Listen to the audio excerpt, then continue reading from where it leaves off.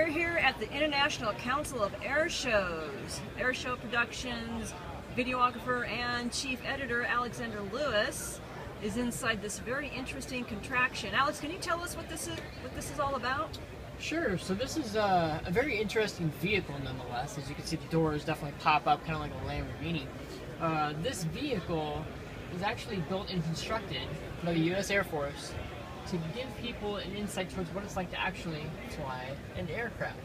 You have your flight controls, you got your yoke, you've got your stick, you got your altitude. So it's actually built to inspire. Everybody can drive a car, but you can also earn your pilot's license. Wow, that is cool.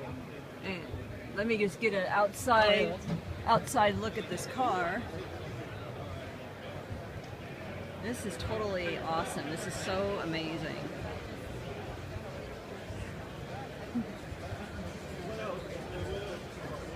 Alex, you look good in there.